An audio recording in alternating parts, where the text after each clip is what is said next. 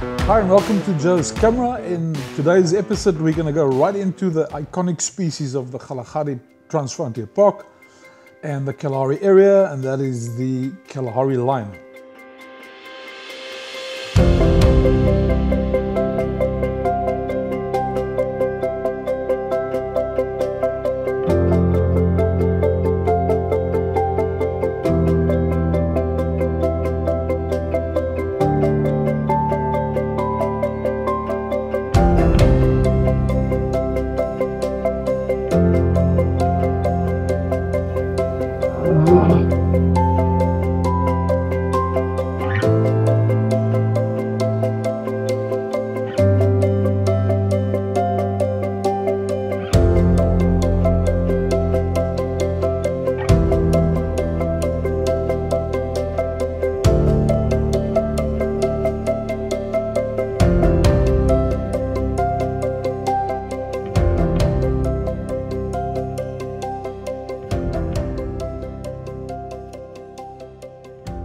It's important to understand what happens in the Kalahari. We have got about 1 million square kilometers of Transfrontier Park, which is a conservation area in South Africa, jointly managed by the Botswana authorities on the other side, or the eastern side of the Kgalagadi Park.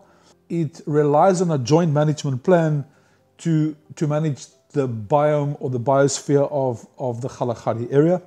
So with regards to this program, we're going to look at the vital attributes of the park. Like I said, the number one is the fact that it's the largest predator-prey functioning ecosystem in the world, and it coincidentally hosts the iconic species of the lion, Panthera leu, and two others, the leopard and the cheetah, which is very scarce in the desert.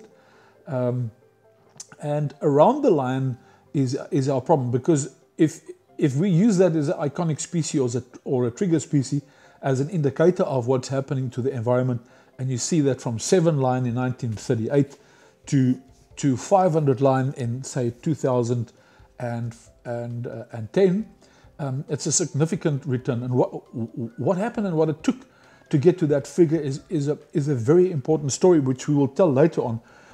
But in the old days, they were not darting guns and aesthetics, that type of thing. And Auob and those people had to physically, if a lion escaped the park boundaries, which were not fenced in the beginning, they would have to chase the lion back with, initially they didn't have vehicles, so it was done on horseback or donkey cart. And later on, with the first vehicle that arrived, they had to recapture or chase the lion physically back into the park area.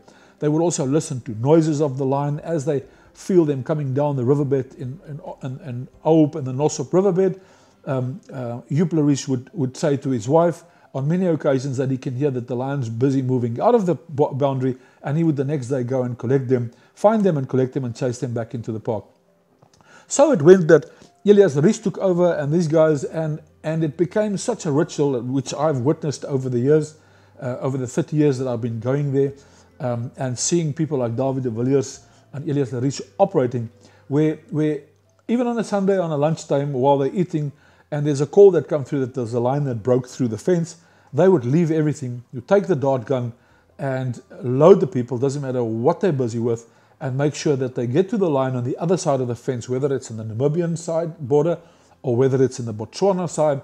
It was an absolute policy, and number one of the ethics ethical principles in the park is that the lion, the iconic species and indeed one of the vital attributes, must be recovered as quick as possible with the least amount of damage. In other words, they wanted to retrieve the lion or bring it back before the lion would kill too many donkeys or cattle or goats or sheep for that matter.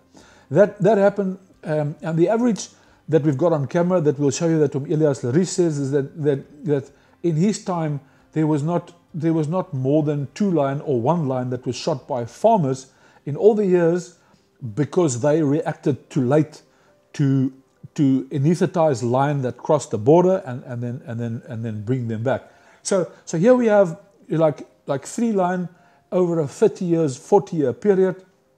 And today what we have is we have a problem in the fact that the maintenance of these fences that were so religiously upkept once a week are now not being maintained by the Botswana government. And we've seen and filmed where fences have lies down completely. The holes are not fixed for more than 6 months. And that's where the management and the cooperative strategy between the Botswana side and South Africa is so important. In the old days, we've got on camera, we'll show you how Elias Lariche said how important it is to maintain that relationship between Botswana and South Africa. And if it's not maintained and there's any leadership issues and so on, that the actual game and the environment will actually suffer the consequences of that. So very important as the vital attribute. We've said number one is it is one of the largest predator-prey fully functioning systems in the world. Number two is it is a significant cultural heritage, specifically for the Bushmen or the Khoisan people in the area. It is significant, number three, in the fact that it's a very unique wilderness, desert, red sand landscape within the Kgalagadi region. It is also very important that there's a joint management system between Botswana and South Africa, seeing that it's the world's first Transfrontier Park. Of course, it contains the iconic species like the lion. And lastly, it's an economic hub because the park is a catalyst for the economy with regards to job creation in the total vast region of the Kgalagadi. In the Kalahari, it's the park was proclaimed in around 1931, and the Lariche family, the very famous Lariche family, started the conservation process, and a couple of generations later ended with Elias Lariche a few years ago that retired. But the park was started in a very critical condition with about 7 lion in the total area that I've just described, as per records of Johannes Lariche, Elias and Auob Lariche's father. And what happened is the threat on the Kalahari Lion and the total ecosystem was the fact that along the Botswana border or the British protectorate, there were people staying, and what they do is they literally just went over the river, which is like unprotected. There's no fence or nothing, and what they do is they basically depleted all the animals from Tweedevieren up for about 50 kilometers and higher up. And on the Namibian side, there were prolific hunting from the old Southwest African side, and from the southern side, the Muurgebied, there was tremendous pressure by locals called busters in those days into the park for what they call biltong or dry meat hunting. And with that, of course, the lion was hunted out. In those days, a lion and a leopard and those things were shot just because of the testosterone levels in men. And the total population of antelope reduced to very few antelope. It was the Depression years. After the war, there were very little money left to actually manage the park, and Johannes Lariche, with one a coloured ranger, actually protected and started revitalizing or re-engineering the windmills and the water holes that was left in the park by the old South African and Dutch or German governments that drilled boreholes for the defense forces to get water. So there were only underground water, or there's only underground water in the Kalahari. The two river systems, the Auob and the Nossob River, is a dry riverbed system that used to flow. As a matter of fact, 3 years after proclamation, it actually caused the death through malaria of the first ranger, Johannes Lariche, and his ranger Gert Mouton. So what a juxtaposition in this dry land that's been proclaimed a game reserve, and then 3 years later, the 100% of the staff employees was demolished by malaria or by actual rains. The son or the brother of Johannes, Auob Lariche, took over and started building up the park. They erected fences along the Namibian border, the straight line fence that protects the whole of Namibia or the old Southwest Africa and the South African side. That tremendously improved the situation. Later on, they fenced the southern part of the Kalahari, and that stopped the Mead area and those people from the south hunting or over-exploiting the animals from the south, although they've been farmers and they've had 3,000 of goats and 1,000 sheep and a few hundred cattle. They also had 150 odd in one family, 150 odd hunting dogs that put real pressure on the Kalahari, from the small antelope or from the small mammals to the huge migratory animals like the eland that comes from the north of Botswana and migrate into the Kalahari. Very little was left. So the erecting of fences, strategic erecting of fences along the about 100 plus kilometers on the eastern side in Botswana, and then it's open all the way to the north in Botswana to allow for migration from the north in and out, to not have a total, complete closed ecosystem, was a very strategic and well thought out strategy, together with the fact that they had to produce water for the animals, because without the water there would not be the animals, seeing that it's a very dry landscape. And so to protect the biome or the environment, it is very important to create or supply a good, reliable source of water. And with that water came or was required a very important maintenance program or schedule by the game rangers. And that I've experienced over the years with people like David de Villiers and Elias and them, where these guys every week have to go over the dunes, leave their houses and the warm plates of food, sleeping the dunes, and fix all the water holes religiously, so that the animals that over the years get used to the water hole can indeed have water, and therefore create some form of norm or ritual in the migration or the mini migrations within the park. By now in 1938, around about there, the park started getting income via poaching. I think 40 Rand was the first income after 4 years, and for the whole year, and it was indeed the first revenue that any park actually got in South Africa, even more so than the Kruger National Park, which was the other park that was proclaimed just before the Kalahari Gemsbok Park.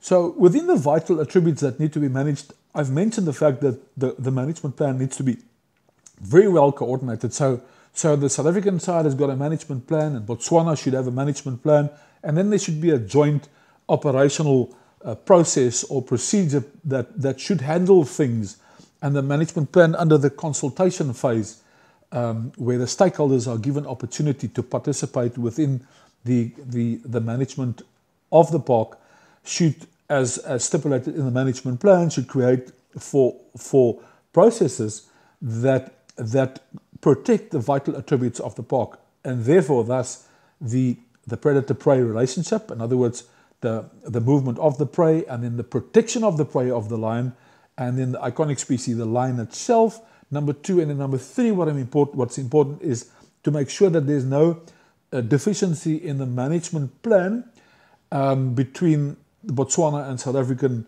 conservation authorities. Number 1, the government's political will between the two, and then very importantly, the processes are coordinated. So what we're interested in as the stakeholder, that's both me and you, to make sure that our tax money is applied correctly and effectively as per the management plan written by the stakeholders and the conservation authorities, is that the processes itself, the physical processes, the procedures that is then drawn to the key performance indicators or the performance management process that is also dictated to in the management plan, is indeed systematically, or the process is very well worked out, that the icon species are not damaged through negligence and or incapacity or any other factor, and that Botswana complies with that. So what you currently have is you have the lion that breaks through the fence, he eats the cattle. Botswana has got no one that can anesthetize, because the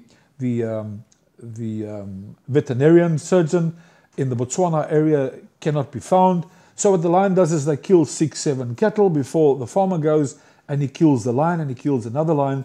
And so what happens is, and the fence is not maintained. So you sit with a process problem in the fact that there's a lack of cooperation, there's a lack of communication, and Botswana is really not doing what they're supposed to do as one of the world's most responsible conservation countries. And there we know that Mr. Kama is indeed an example in the world when it comes to presidents that understand conservation and sustainability.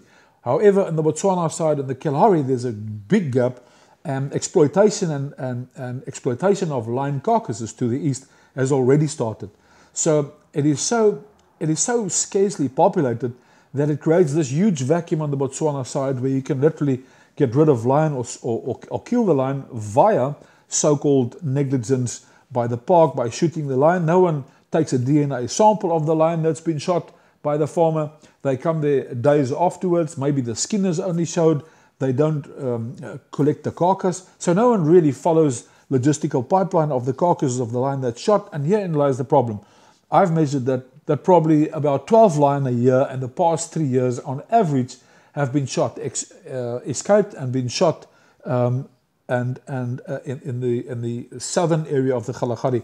I don't have anything in the Namibian side, and we have no figure in the eastern northern side of Botswana, which is not fenced, and the cattle are grazing within the protected area from the north to where the first fence is in the Botswana side. So we sit with a huge problem that needs to be addressed in the Kgalagadi with regards to the iconic species of the lion, to comply with the management plan, number one, the Constitution of South Africa, the Environmental Management Act, the Environmental Management Act with regards to protected areas, and indeed the World Heritage Agreement, seeing that it's a UNESCO site now. So talking about the processes, the management plan of the Kgalagadi Transfrontier Park has listed operational principles or values within the processes of managing the park. And that values should cut through not just the staff or the members of the park itself, but also to all the other stakeholders and people that are photographers like us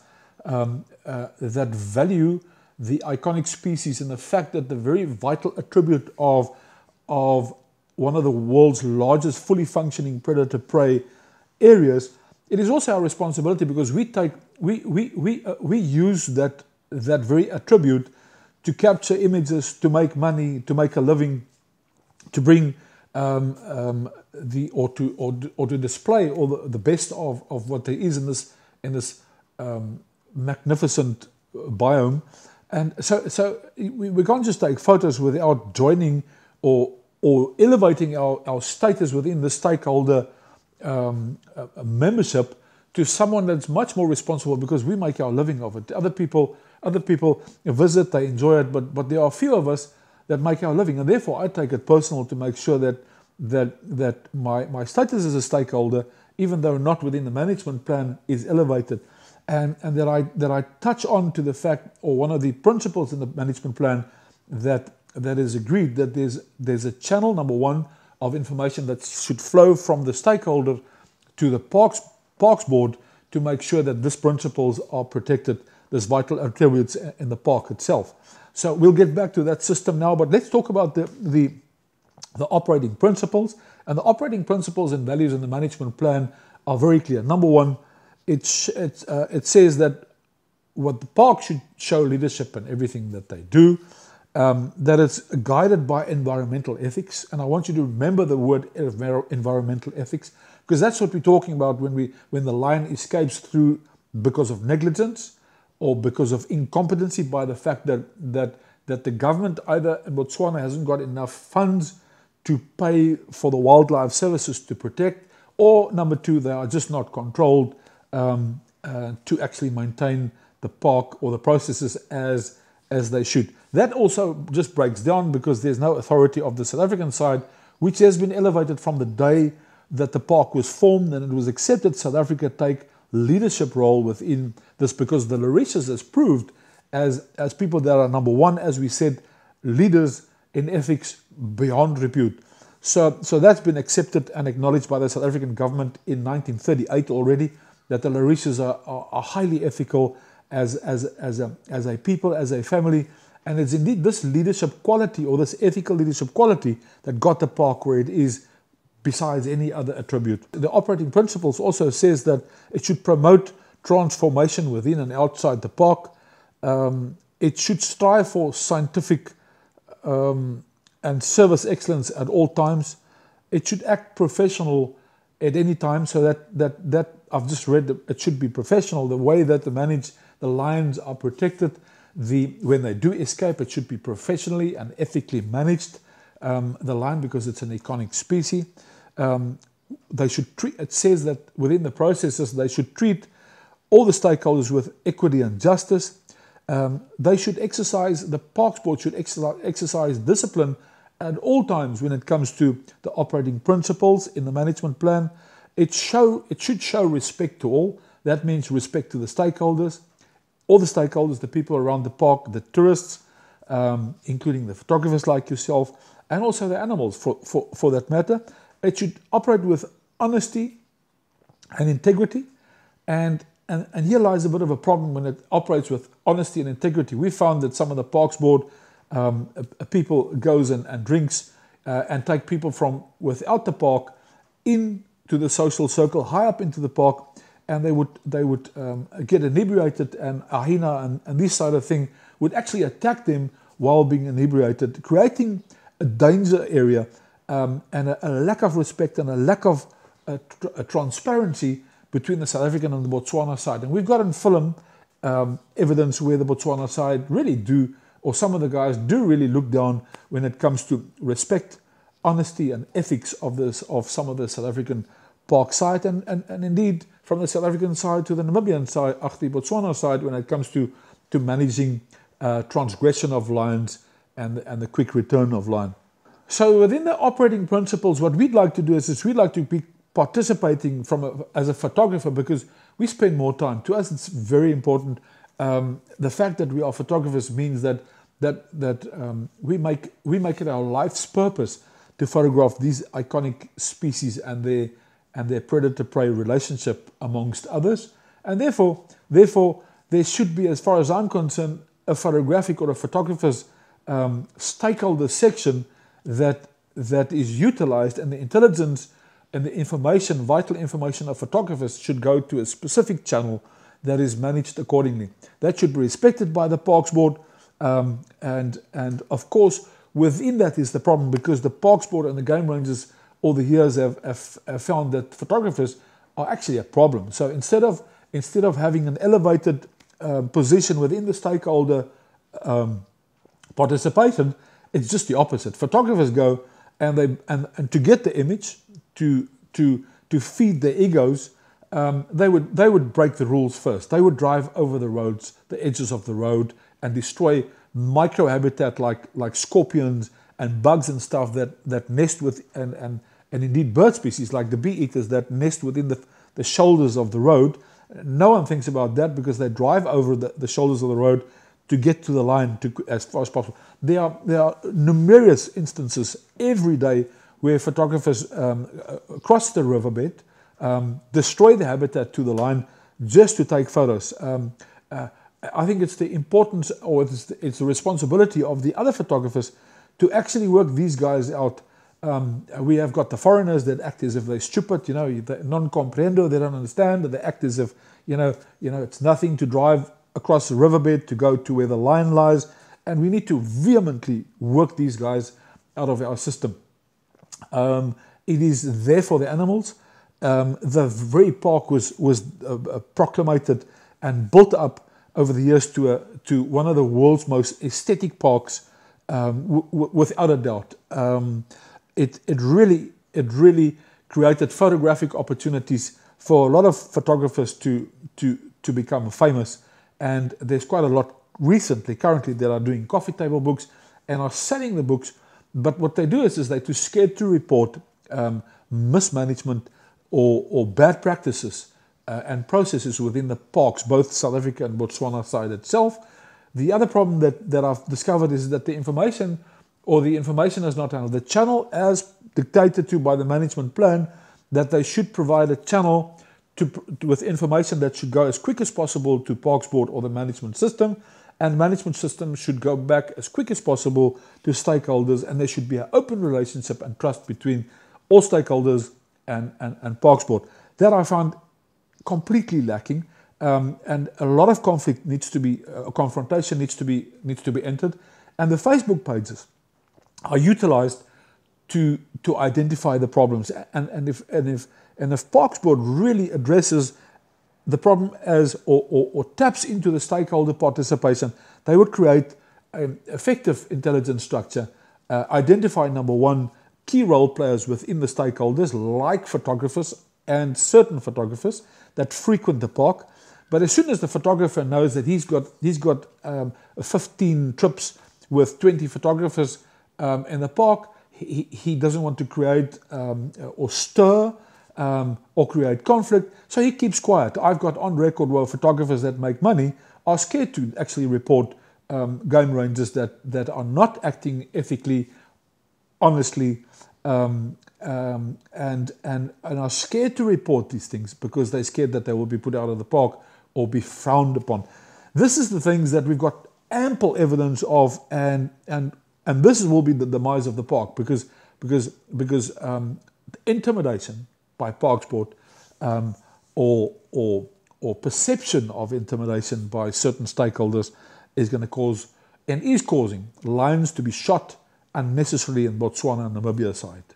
As a support interview to the cause of the program, listen to what Sarel van der Merwe, the chairman of the World Work Group on Lion, has to say about some of the problems that the lions face. Well, I've been involved in lion conservation quite intensively for the past about 19 years. I was the initiator and founder member of the African Lion Working Group, which is associated with the International Union for the Conservation of Nature, IUCN. And at the moment, we are some 109 lion specialists who actually work with lion conservation sub-Saharan Africa. Now, through the 19 years, the one thing that was very prominent always in my mind, and today still is, and that is also prominent in the mind of anyone who knows anything about conservation of lions, and that is the conflict that exists and that always develops where humans and lions meet, and that is usually in a grazing area. The natural habitat of lions are being destroyed simply because livestock is squeezing out the natural prey of the lion, and in many cases the lions have no other choice than to turn to livestock for their existence, and all depending on what kind of person the livestock owner is, you will find that some of them are very cooperative. They would like to work with you and see whether you can find solutions to manage the problem. Some of them just simply say, look man, a lion is vermin, it kills my livestock, and I will shoot it inside. That's it. At the moment when I see it, I will kill it. Now that leaves a massive problem for all of us, for the simple reason is that we have to protect the lion. The lion is at the top of the food chain. It is an incredibly important animal for the Kalahari, for instance. If we take the lion away from the Kalahari, all of a sudden, what is going to control the numbers of the large prey animals such as your blue wildebeest and such as eland and so forth? Now, the human-lion conflict does not favor lions. That is for certain. We have here in the Kalahari, and I'm specifically referring now to the Kgalagadi Transfrontier Park and the areas adjoining this massive park, which is 7.3 million hectare when the wildlife management areas around it is included. All around it, on both sides, it's actually encircled by farmers. So wherever any lion goes, that lion is going to become a conflict animal. I would say 70 to 80% for certain. So, you know what happens is that, let me give you an example. Lions have cubs, they grow up, some of them are males, some of them are females. At about 20, 22 months, the males are being kicked out of the pride. So now they have to look after themselves. But the Kalahari does not have a high carrying capacity. So in other words, these poor young guys are not going to bump into prey every 5 minutes. They will have to look for them.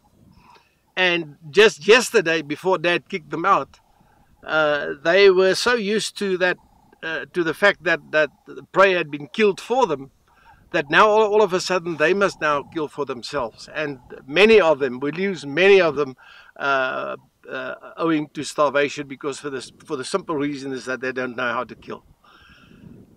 But there's another ugly thing that rises its head here, and that is the human factor as far as lions are concerned. People just simply don't care about the future of the lion. We have a number of roughly about 400 lions in this whole 7.3 million hectare area. I'm referring to the 7.3 million and not the 3.6 million of which the park actually is, because there are lions in the wildlife management areas all around. The Kgalagadi district, number 15, number 12, and so forth, all of them are included in lion range. And livestock is not supposed to go into those wildlife management areas, but they do go. And what happens is that the livestock farmer, when of his livestock is being killed, he just simply goes out and he kills a lion. Some of them will kill a lion irrespective whether it's a problem animal or not.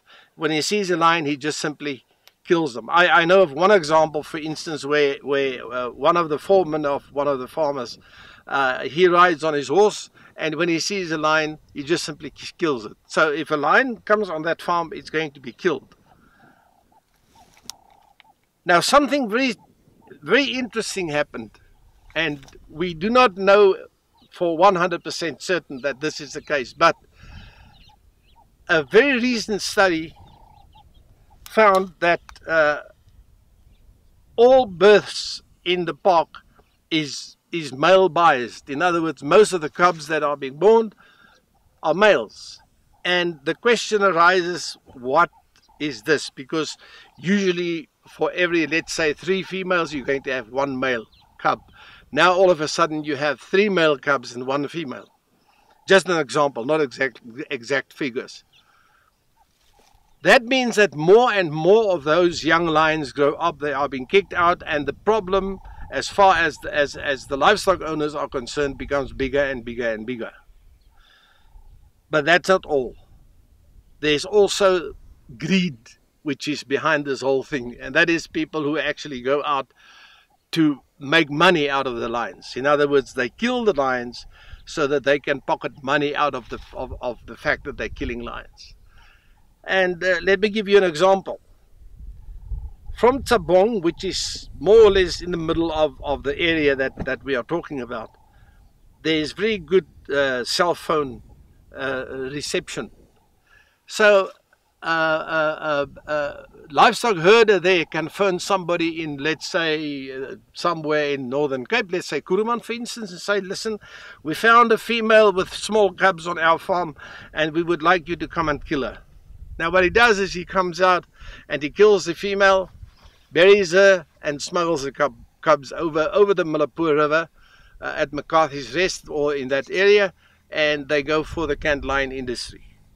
So within this program, let's get back into it and join me where I drive around, and the program is going to concentrate on lion. It's going to give you some facts about the lion itself, some photographic opportunities, but this program is dedicated to the Kalahari lion, and indeed the first of maybe a couple. And it is so because it is the iconic species within the Kalahari. It is the trigger for tourists to actually frequent the park. And if you remove the lion tomorrow, there will certainly be less people in the Kalahari, and I would say up to 30, 40, 50% less people that will visit the park. So the lion is really a trigger species. It is an iconic species, and it deserves our utmost attention and competency. So there in front is the Tweerevieren Gate. Botswana on the one side, South Africa on the left hand side, and that's actually the border in between. And here we turn left to Polai, which is the Komani San Kalahari Heritage. It's next to the Komani San Heritage Park. It's already a new sign. This is Komani San communal land that you got on the left, and that's the Kalahari's border, southern border.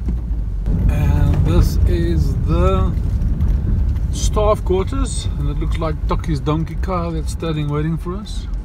Yeah, it is. Hello, donkeys. So Toki here used to be working in the park. Toki, I'll show you pictures where Toki has followed many and tracked many lions. He's a tracker, one of the best trackers that they had in the Kalahari. He retired a bit early because of his eyes, because of all the bright sand and stuff, trailing lion and stuff. His eyes got weakened and so on, and he left before he should have left. In today's life, they would have got a huge medical pension and so on. Betsy and his son is living with them, and they're looking after or just getting to survive. So Toki used to be an old line dart. Hoeveel leeu's het jy gedart, Toki? So I asked him how many lions they've darted to bring back to the park, because every time a lion actually escaped the park, they ate goats and cattle, and the park must respond as quick as possible to go out, dart them and bring the lions back. And he was one of those guys that actually went with, tracked those lions, told the guys that dart them, and then bring the lions back. So he's personally looked at probably the survival of most probably 50 or 60 or 70 lions if you take it progressively, like, you know, the two lions, let's say, kom ons sê 20 leeu's, of is dit 30? Dawie sê hy het 57 gedart. Jy kan mos saam gewees. So he was over the 60 lions that he's been involved with the darting process, and that 60 means that he's kept that lion alive, brought him back into the park, they reproduced and had more cubs. So he's probably saved close to 300, 400 lions, if you look at it that way. Now today they're escaping, and it's very difficult. The guys are not bringing him back because of the situation in the Botswana park. So Toki has done his bit to produce or to protect the lion and so on. And we would like the people to look after these guys now while they're staying out here in the veld and the dunes with a little bit of water and making ends meet with whatever is provided. Very important, because they're the social surveillance on the outside of the fences. If the lion breaks through, they would respond and phone the park to come and rescue them and keep them alive, and therefore protect the gene pool. So this is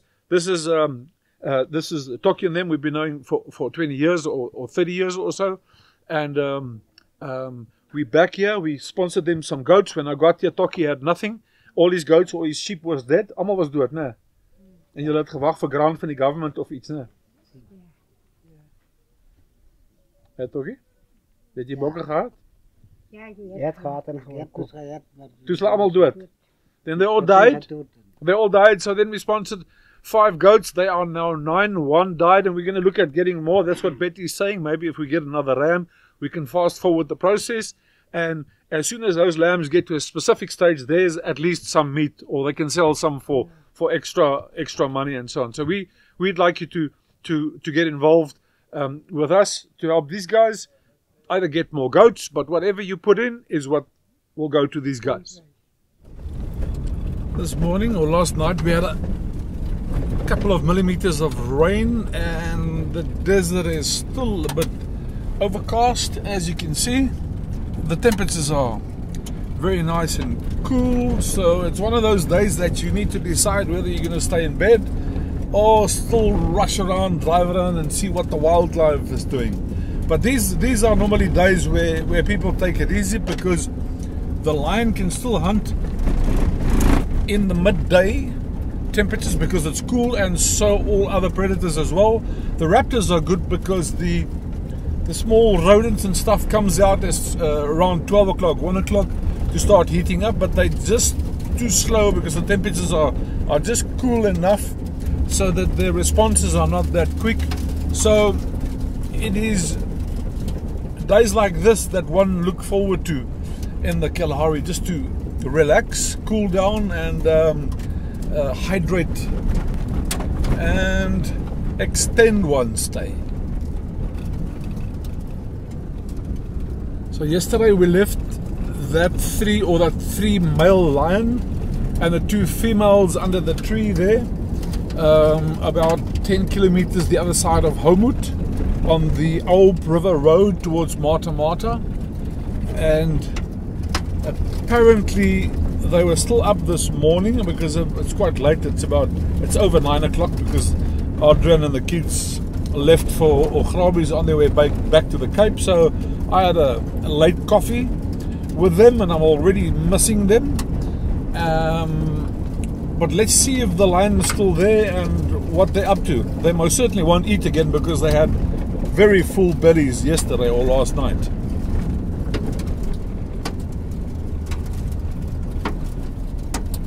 You can actually see over there that the clouds don't last in the Kalahari. It looked like it was going to be a rainy day, and I think we might get some more showers because on that side it's still dark, but rest assured the sun over here burns away any cloud if it looks like raining.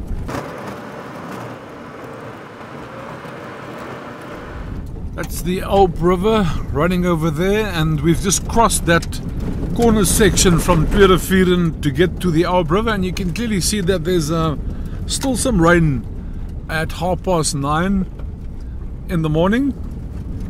And normally if that's the case we might get patches later on in the day and even tonight.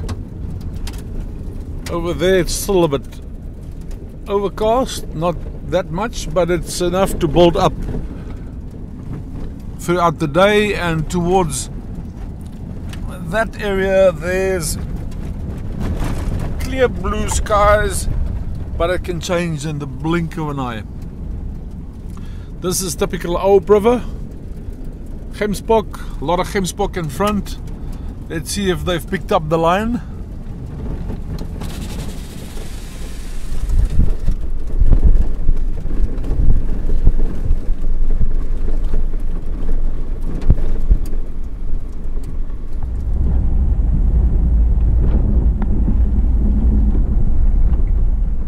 I think I've seen the lion. He's sleeping under a tree here.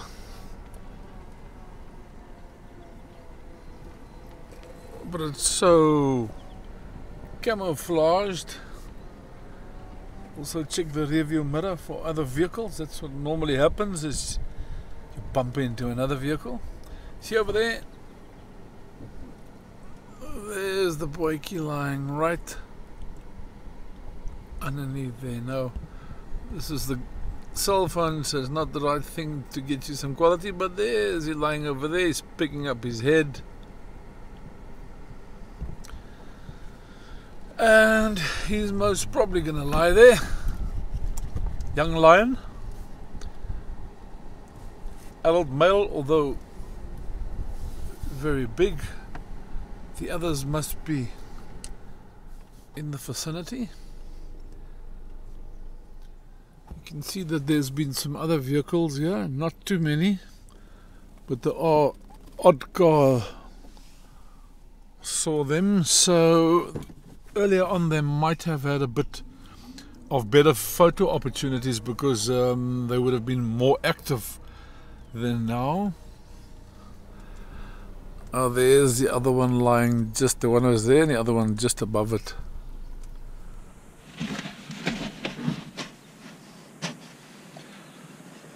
He's starting to get up.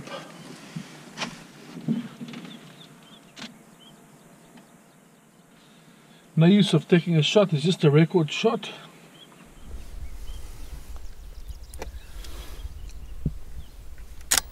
Just do a record for identification purposes. A bit of filming, but they're lying down. Still nice and overcast. The others must be in the area. Switch that off.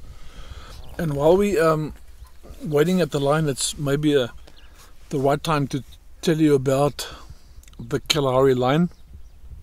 They are, let me just put this over here, they are about 430. There's a bit of debate going on. The last count I think was about 430, 440, round about there. In the end of 2015 there was a count.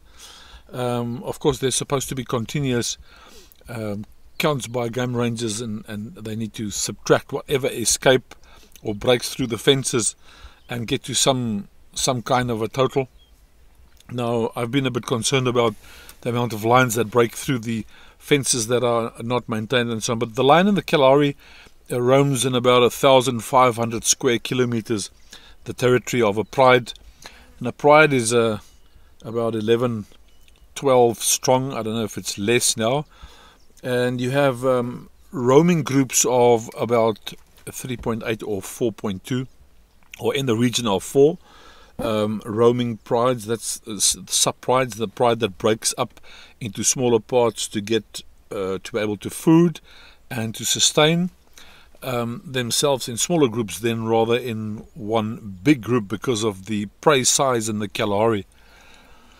The male lion break away at around 3 years old. They leave the pride, or they're thrown out of the pride, and then they learn to hunt on their own in the next 2 years, called sub-adults, or that you can just see the mane.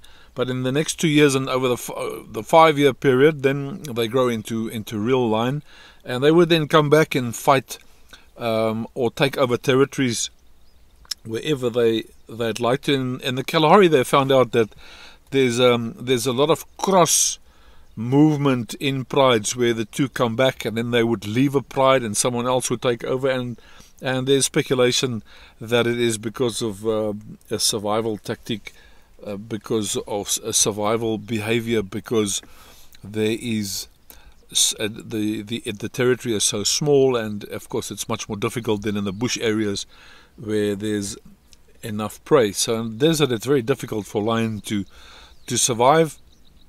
It's been found that they've adapted in the desert conditions to hunt smaller animals, and for instance in the Kalahari, the Kgalagadi Lion would eat spring air porcupine. It loves porcupine. It's about the third or the fourth most eaten or prey item. So the lions will cross territory, but one of the problems is the small territory. So you'd have a lot of the alpha male breaking through, especially in the last couple of years, out into neighboring territories where there are cattle farming, and they're actually being shot by farmers in quite an alarming rate. So the mortality rate of the lions quite high, and that you find that the females have to roam quite far to actually get food, and she would rather sustain herself first, and then if she feels good or has got energy and resources left, she would go back to the cub. But the cubs are left alone, not like some of the other predators that leave them in holes that protect them against bigger sized enemies. The lion leaves their cubs out under shrubs. Most preferred is most probably the trasibos, and second, a very low witgat or shepherd's tree. Now, of course, that leaves it open for even jackal and other predators to actually kill lion cubs, which happens quite a lot. Now, it's extremely difficult for the lion to hunt successfully in the desert because of the terrain, harsh terrain, not overstocked with or overpopulated with wildlife, but indeed smaller wildlife. So like I said, the porcupine is the preferred, the aardvark, a steenbok, springbok. There's this guy standing up just to lie down again. The one standing up, yeah, it's looking towards us.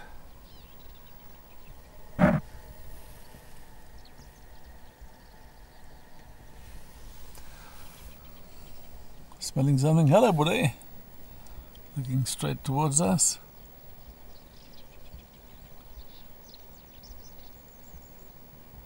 Starting to groom itself. Look at that stare of this boykie through the bushes there. That's what a lion looks like. Hello, boykie. Hello, boykie. And a little Namakwa dove sitting on top there. No fear whatsoever of any lion. He's staring like that because the Gemsbok is just over there. Not a clue that the lion is here, and that's how it actually hunts. The wind's blowing perfectly towards him. Look at this lion's eyes. He's hungry again. There you got it. Gemsbok passing probably 100 meters from him.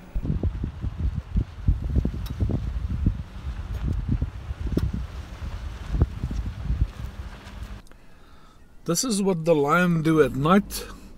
They wake up, they walk in the road, which is lower down than the rest of the riverbed, and it's an absolute perfect vantage point to actually walk down upwind, and once they see something, hide behind this wall or this side of the road.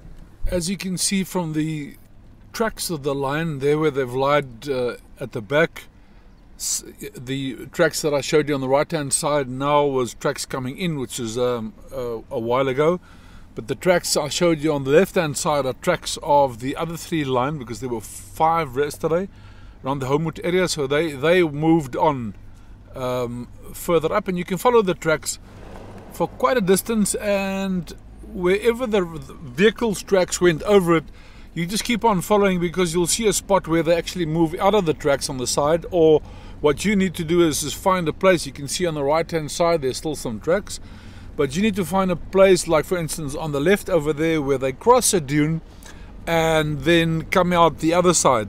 So you would look at the tracks and then try and pick up with the tracks around the corner, because they prefer to hunt along the riverbed and use the higher dunes. There you can see again the tracks reappearing. It just used that corner as a vantage point to actually look at Gemsbok coming from either this way or that way, and it can just position itself either on that side of the dune or on this side of the dune, and that is where most of the lion hunts occur successfully. As you can see over here, you're getting towards a rise.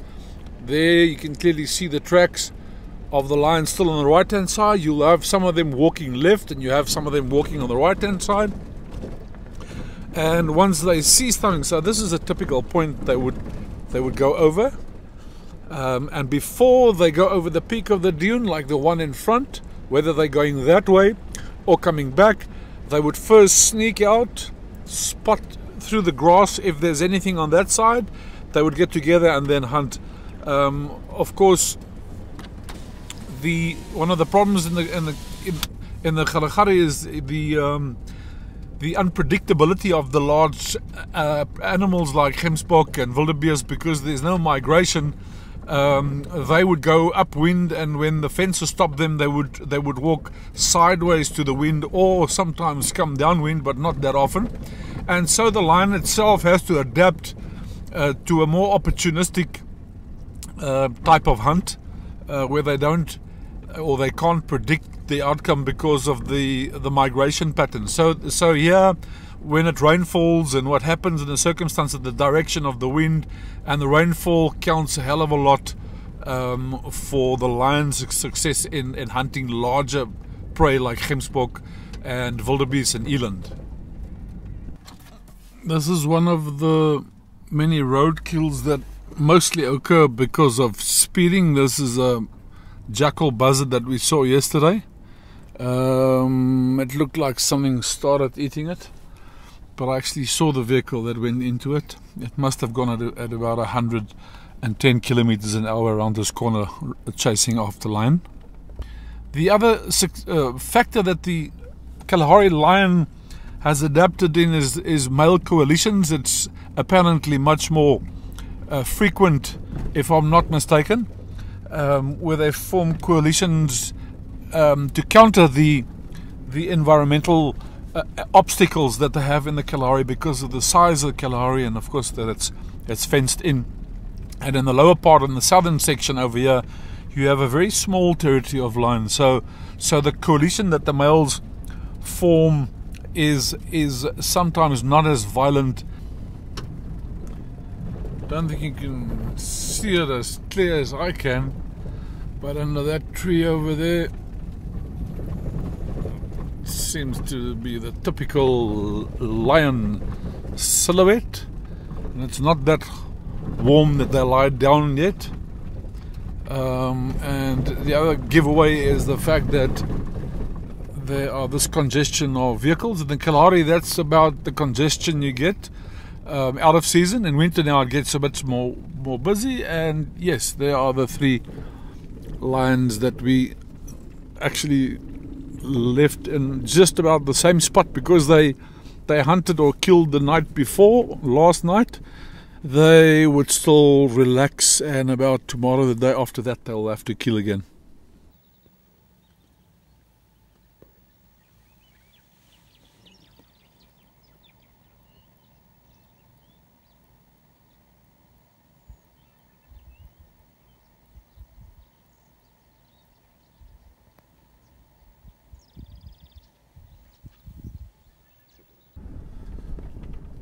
With these 2 groups, you can actually see what we talk about, the subgroups or the roaming groups from the main pride.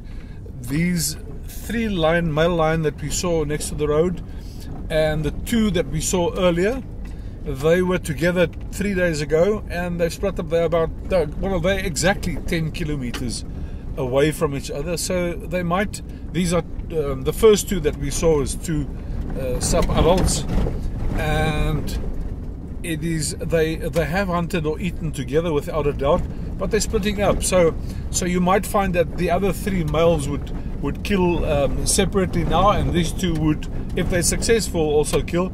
Otherwise they'll stay in the area with the larger ones, but I'm sure these 2 have already broken up from the other 3 males. The photographic opportunity, of course, we've been tracking the lion to show you how to get to the lion and give you the information about the pride and the strategy within a pride of how to maximize prey or how to stay alive. And here what we've seen is not many photographic opportunities. Of course, lion, 90% of the time you'll just see them under the tree, lying, sleeping like these guys. So you get the odd close-up of the eye and the mane, and if a vehicle comes past fast, you would get the look in the eye which makes the lion stand out from all other big predators. It just changes in color, and it just x-rays right through you if it starts concentrates or it gets aggro. So the photographic opportunity is for those that wait. You might get something because the Gemsbok were very close by, and they would show attention every time the Gemsbok or something come closer. And as they get more hungry, they'll get more attentive and more assertive, and the facial expressions and things become more photogenic. So it's very important to know when they've hunted and when the next possible hunt is going to be, because once they've hunted, it's actually a waste of time to try and go back to where you found them the day before or the day before that. It's better to roam around for other opportunities and so on. But of course, the serendipitous thing happened where the jackal approaches it and it jumps up and it chases a jackal or something else, which makes for a very nice picture. So it is 6 of the one and a half dozen of the other. Whether you decide to stay with the lion that's sleeping until it starts to move and you get some shots where it drinks at the water hole, maybe, or there's a small scuffle. But there are greater opportunities than lion just lying in the shade, sleeping and waiting to get hungry. You can see over here, it's not far from the lion, and there's a lot of Gemsbok and a lot of springbok roaming up and down the river, and this is the road, and the lion were just right next to the road. So there are plenty of opportunities. If the lion were here, it is within distance of a kill. So there's a lot of antelope that's moved down the Auob River now, and it could be good to come back tomorrow or the day afterwards to this lion if they're still in the area, or just to follow the tracks and see what they try to do. I took an afternoon siesta at Tuera Vieren, and I cooled down on the aircon, and then about 2 hours later I headed towards KK on the Nossob River.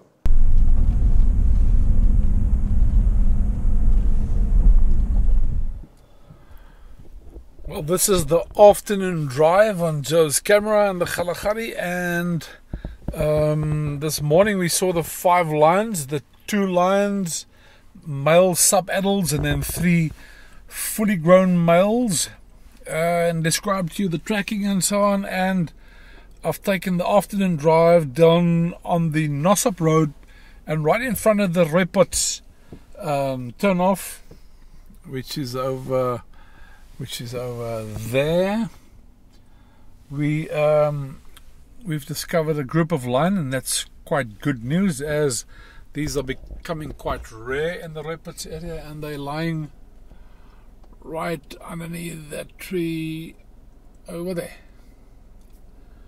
We'll take out the longer lens now and see which one that is. It's about 38 degrees Celsius, so it's quite warm. It is 15:30, so the lions will be very inactive now, and more towards 1800 or 1700, 1800 they would start waking up. But very good to see that there's lion in the Repots area.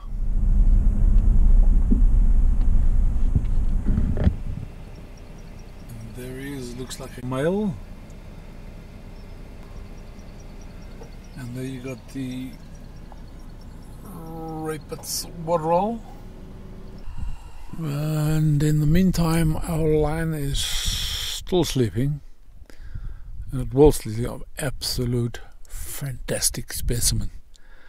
This is a Kalahari Lion. The wind's blowing straight towards me, and if I can copy that smell and make a cologne, I'll make millions, because I'll buy 1 bottle for 1 million. Ah, you hear that, my boy. And he's responding to it. He's responding to it. Just turned around. Oh my goodness, what a smell. He's still resting. Just had a quick drink of water, and he's back in the same tree. And he's also full. He's eaten something big last night. I don't know who he's teamed up with, but I've known him for quite some time. It's quite old. If you look at the teeth, they're all worn and broken, but he's got a huge size on him, and he's got a very good condition. And that's the difference of the lion and the Kalahari. They can survive off smaller stuff, porcupine, aardvark that are slow, and still into very late age look very good.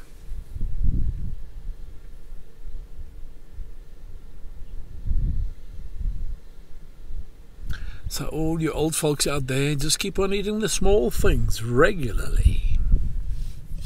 And while my smelly old boy is lying and resting, and the skies are quite open in front of us, one must bear in mind that straight towards Tuera Vieren, where the campsite is, there is a storm brewing, and the tents can blow a couple of 100 meters away. So you need to always watch the weather over here, because you'll find your campsite in a different camp if this wind comes up.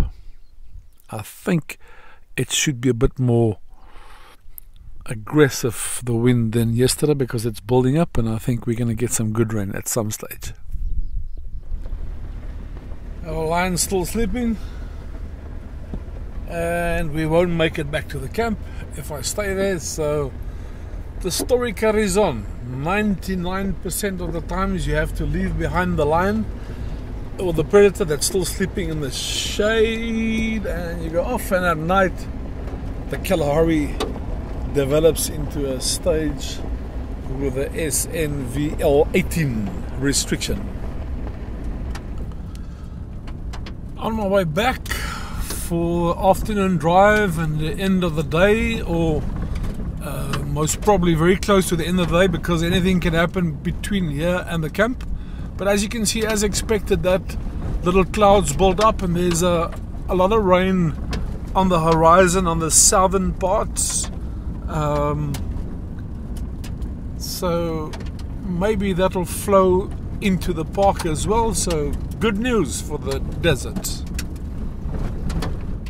And bad news for the photographers, because that scene that's playing around there with the lightning in the background and the camel thorn, or the white camel thorn, or the shepherd's tree on a red dune with a flash, is one of the ultimate landscape images, and you can't do that because it's the Parks Board and they don't allow people to leave the camps, quite rightly so.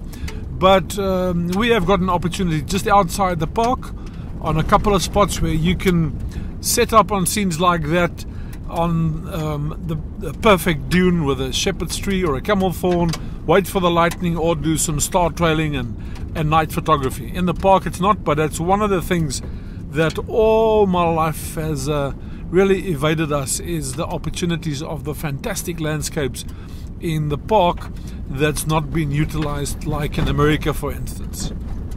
And for landscape opportunities or night photography in the Kalahari, macro photography, insects at night and so on, contact the website or send the email address and we'll set up specialized tours. So you got the dramatic storm clouds and lightning on that side, and you got a wide range of backgrounds. Look at those clouds over there, and tell me that you can't do something with that. Exquisite. But you gotta stay in your car.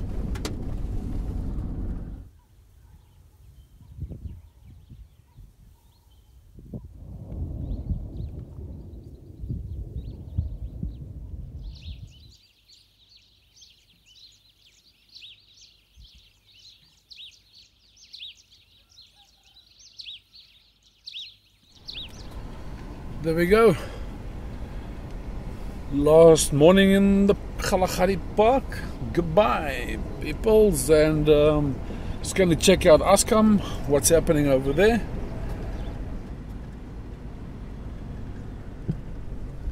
I've just left the gate at Turevieren, just behind us over there, and what you have here is the Molopo River, because the Nossob and the Auob got together, and that is actually Botswana, where that fence is over here, and this is South Africa.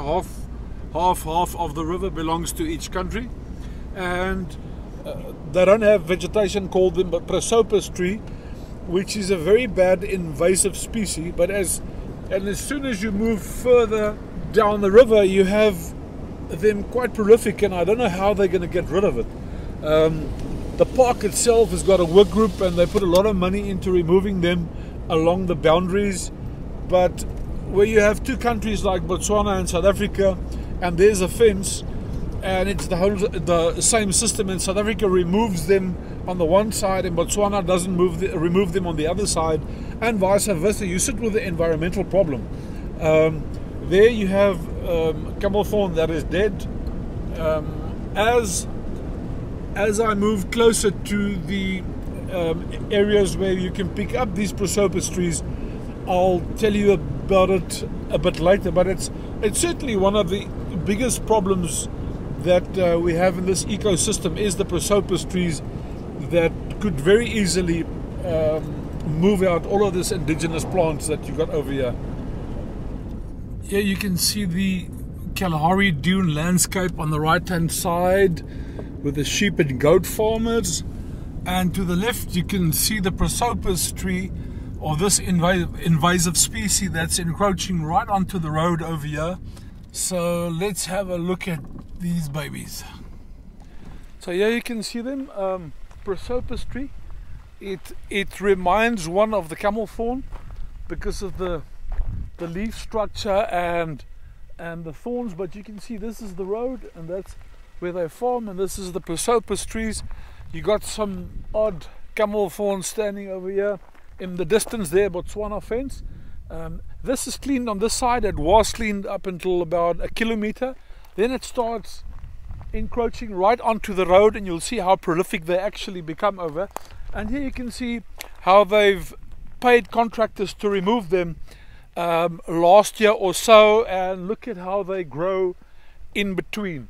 So those are the ones that they've poisoned and killed, but look how they actually jump up right around where they've killed it. So they actually just toughened the plant, and they're going to sit with a bigger problem and of course permanent job creation. So here you can clearly see how prolific it is becoming. And this is where the small plants, you can see all around where it's been destroyed, chopped off and poisoned, and you can clearly see how they actually coming back with a vengeance. While on that side of the road you got overgrazing by the local goat and sheep herders, but of course it's a tough life out here, and I don't know what sort of farming practice or ground management training has been given to these guys, or incentives to actually manage the soil.